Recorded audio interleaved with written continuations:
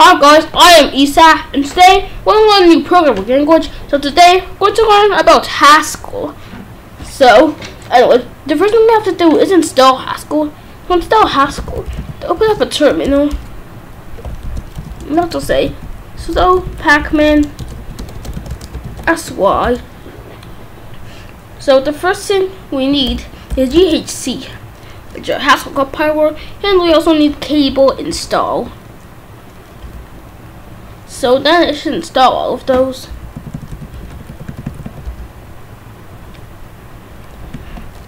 But anyways, right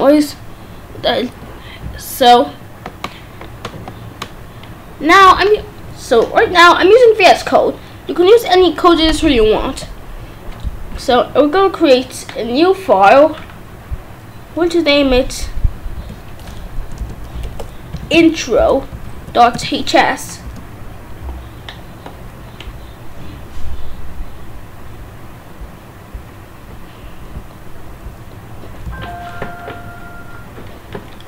So anyways,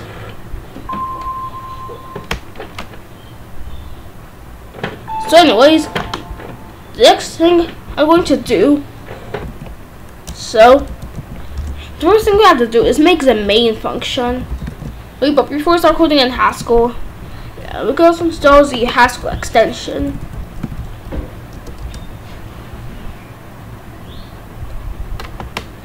So we can install this Haskell language supports extension.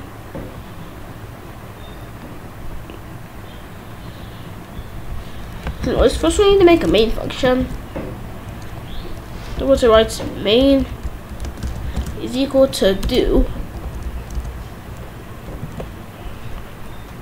So we're going to say put strlen. So let's write hello world. So it's optional to put these brackets. So anyways, to run the file. So to run the file, we have to write. We have to write GHC dynamic intro.hs. So now the file has compiled. So to run the files, I write /intro. So now it runs the file. So we can say GHC dynamic intro.hs and /intro.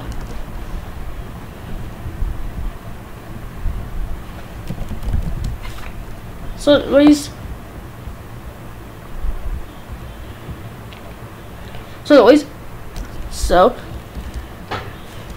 I'm just gonna add brackets here.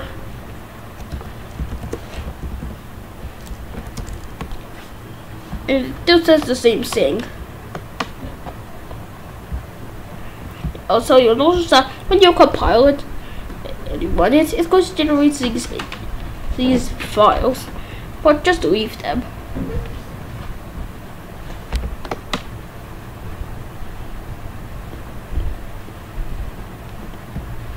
So anyways, next we're going to learn about our variables. So to make variables outside of the main function, you have to write the variable name, equal sign, and its value.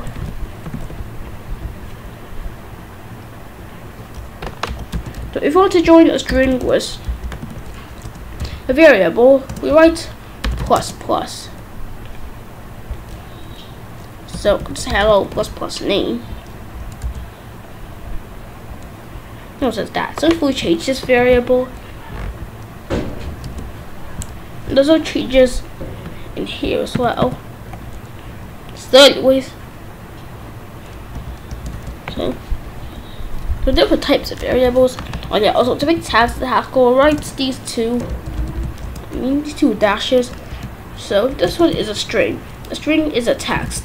I mean, a string is a piece of text. So when we write a string, we have quotation marks, and then there's an integer.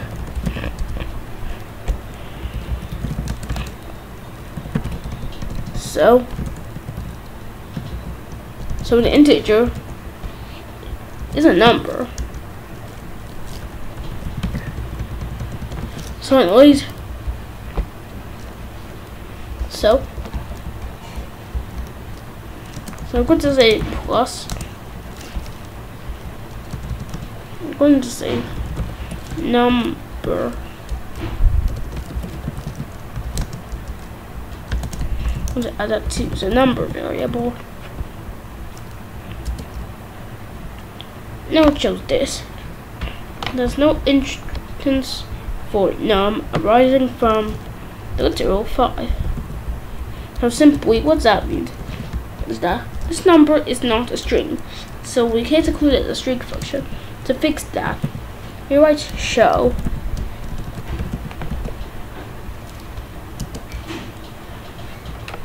now it shows the number. So anyways, if one is declare variables inside the main function.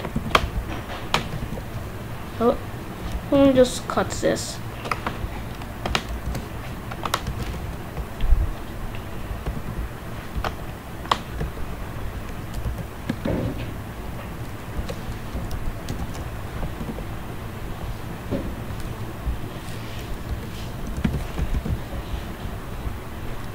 Now if we run it again, it didn't work.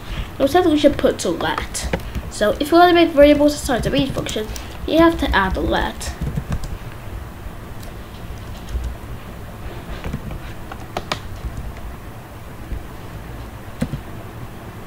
So anyways, next thing we're going to learn is user input. So let me just tag out all of these. Just say user input. So and then to do user input, first we need a variable. I'm going to say user name. Also, we don't need to put let here since this is user input. So I'm going to say username. And then we have to write a less than sign and a dash. And then I'm going to say get line.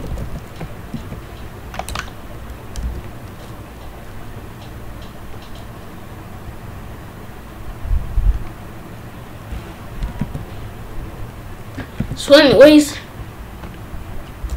the reason it's not working is because we have to actually access this variable. So I'm going to say put ln your name is, I'm going to say username.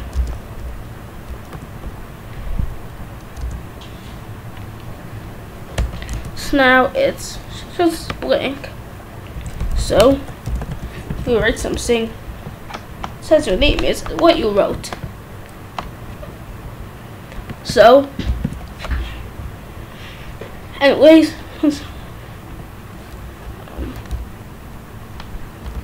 so there's a difference between putStir ln and another function called putStir. So if I say putStir hello,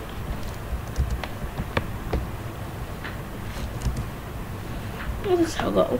It also shows this sign. It usually shows that sign. It's because there's no new line after it. If you write putStir hello again,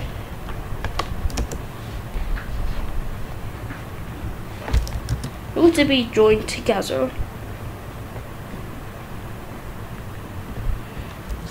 But the putStir ln, it makes a new line whenever we write one of them.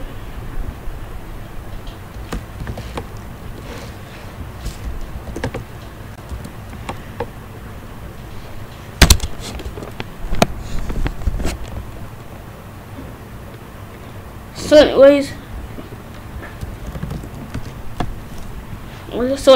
next thing we're going to learn about is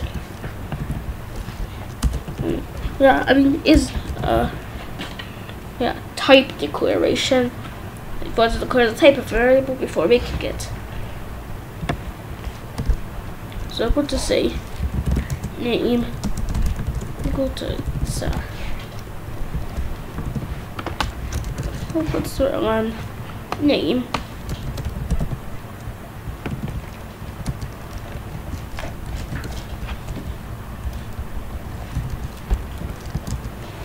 So it says it's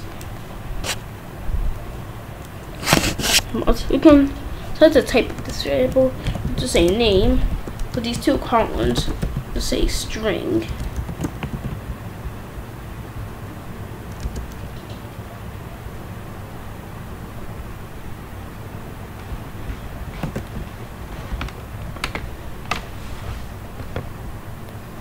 So we're going to worry about that later. So the last thing we're going to learn about is lists. So to make a list, so we're going to say names is equal to, you can put different things in here.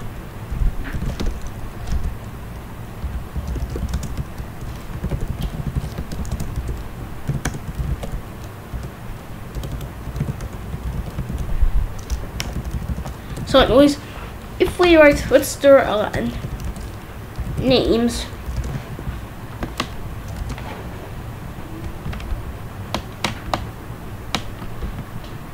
so it said that they expected a string because in put start on you can only put strings. So you have to write show names like how we did was the integers. Now it shows the list. If we want to show an item of the list, though, we don't need to show anymore since all the items of the list are string. We have to write 2 exclamation marks and then the item of the list. So name 0 is the first item, and 1 is the second item, and so on. So I can make a variable called first name is equal to names 1.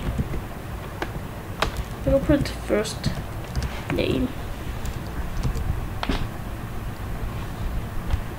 Actually, the first name is supposed to be names 0. So yeah, that's how to use. So that's how to use lists.